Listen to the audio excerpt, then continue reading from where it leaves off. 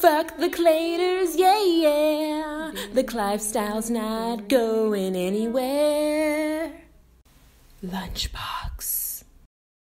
Hi everybody, it's me, the Lunchbox. As you can see, I'm wearing a wig because I decided to compromise. Believe it or not, I'm capable of compromising. Today, we will learn whether or not Robin is.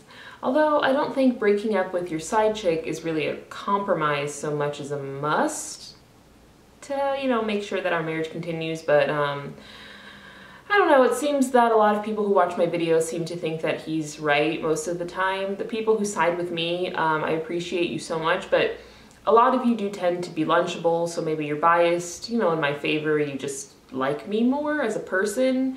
But I feel like a lot of people who don't know either of us tend to, or who don't really care for either of us, always seem to side with him, and I don't really get it. Like, I understand that he's ruggedly handsome. I mean, he's incredibly intelligent, smart, and just funny. I said smart twice. Oh God, and the D, oh man, ladies are not fucking around when they say, why don't you leave him?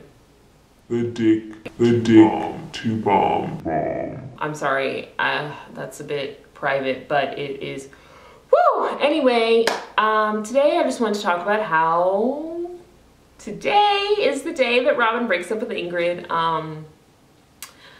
Maybe that's weird to make a video about that, but I have been having my doubts lately. Will he actually break up with her? And for a while I was thinking no. Yesterday was kind of the nail in the coffin for me, where I was like, wow, this man is not leaving this woman. But he did come by late last night at around 2 to 3 a.m. and we had a nice time. I gave him his birthday gift, a Kylie Minogue record. He really loves Kylie Minogue. But anyway, besides the point, we had a great time and we talked a lot. And he basically said he wants what's best for me and what's best for Drexel, and I will be able to see Drexel soon. I almost feel bad for her a little bit because she doesn't see it coming at all, and it's probably gonna be rough on her. But I mean, at least her finals are over. That's a plus, She can drink her sorrows away and be happy that she's done with the test. I don't know. It's not really my problem. I'm not the one who put her in this position. So yeah, I'm just feeling pretty optimistic. I do think the way we got here is fucked up. I do think he's been treating me kind of shitty, but last night he apologized for that, and like, I don't know, like, we just really talked about everything, and he just kept saying, like, no matter what happens, I do care for you, and like, like, we've been through so much together, and like, like, I don't want you to have like any bad feelings about, the Ingrid situation. Yeah, it was a nice time, and I am excited for today. He's gonna come over after he breaks up with her, and we're just gonna have a normal night of him moving back in. He never took all of his stuff. He just took like a box or two at the most. I'm not sure if I want to go with him. I feel like that might just be a bit too much drama, but he might need help with the box. I don't know. It's a lot. I'm thinking of doing a live stream later. I don't know. Maybe we might get some champagne to celebrate. I don't know. And I tend to do live streams, and I've been drinking a bit, and it's a lot of fun, and we are moving forward in our relationship. That is what this video is about. Today is the first day of the rest of our lives, and I fucking can't wait. And to all you Claters who said he was done with me, and to the people, even the ones who, who got my back, who said like, oh, he's gonna play you, he's not giving that cat back, like, today I get to see my son, and I get to just have a great fucking day, and I'm just like, I appreciate, the people who are trying to look out for me, but guys, I told you, you don't need to worry about me. Like, Lil Lunchbox has this shit on lock. I have my man and my cat and all my shit, like, together. You know what I mean? Like, it's been rough and it's been rocky, but like, at the end of the day, I always win. I don't want to sound cocky and shit, but that's just been like how my life has gone. I always tend to get what I want. I mean, we had a rough patch. It happens in marriages, but till death do us part. We're married. People keep calling me the side chick. Bitch, he married me.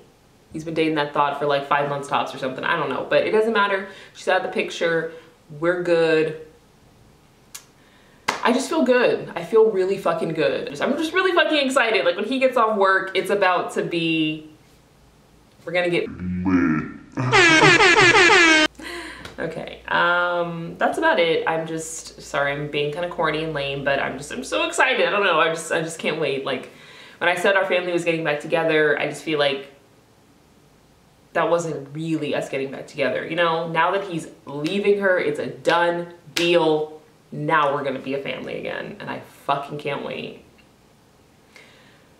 Anyway, I'll see you guys later if I decide to do a live stream. I don't know, whatever. Is it fucked up that I'm celebrating that he's breaking up with her? Again, it's not my problem. Like, I didn't do this. I have a right to celebrate my man coming home. Am I right? I think I'm right.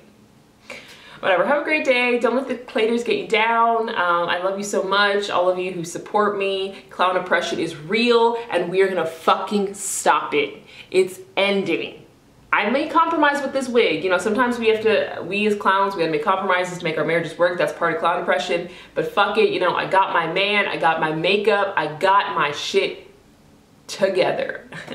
Okay, have a great day again. I don't know, I feel so overwhelmed, but like in a good way, you know? And I just feel this positive energy radiating out of my clothes. Things are looking up. I love you guys so much. Bye.